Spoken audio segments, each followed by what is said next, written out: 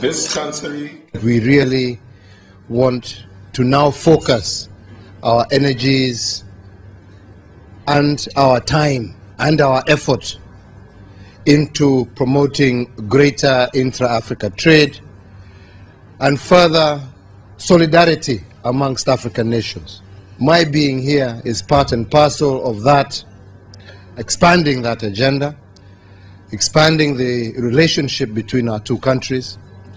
and hopefully encouraging greater trade, as was said indeed by your spokesperson, greater trade and investment between our two nations. And I strongly believe that you as ambassadors for the rest of us in Kenya can do a lot to ensure